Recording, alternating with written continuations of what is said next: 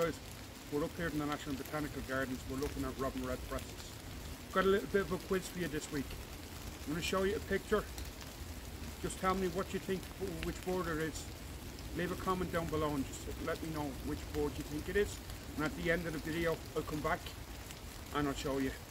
And we're going to go looking for robin redbreasts now, so hopefully I'll be able to show you some footage of them and also give you some interesting facts. Talk to you later. Here are some interesting facts about the robin redbreast. The Northern European robin redbreast, the ones that come from Ireland and the UK, do not migrate, unlike the Scandinavian cousins. The Scandinavian robin redbreasts migrate to the Mediterranean in the winter. The robin is a member of the Thrush family and is also related to the blackbird and the nightingale. Robins are omnivores. They eat insects, seeds, fruits. Continental robin redbreasts are actually very shy, but their Irish and UK cousins are noted for their tameness. The robin redbreast was actually declared the UK's national bird in 1960.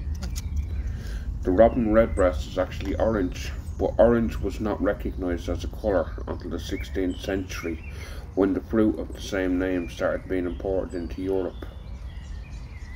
The robin redbreasts can actually have up to 3 broods a year. They only live up to 6 years. They are very small, weighing only an average of 18 grams, but they're very, very territorial.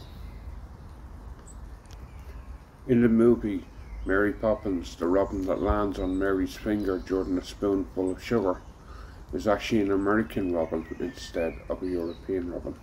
Let you know the answer to the quiz is the robin redbreast. The robin redbreast doesn't get rid of its speckled feathers until it's about 2 or 3 months old. That's when it molts and it actually gets the traditional red bib. Guys, next week I'll be up in Dublin Zoo and we'll be looking at the red panda. So hope you join me for that. Thanks very much for sticking around till the end of the video. Hit like, hit the subscribe button, and as I said, leave a comment down below, and I'll see you next week. Be 4 o'clock on Friday, the usual time when the videos be released. So thanks very much and have a good day.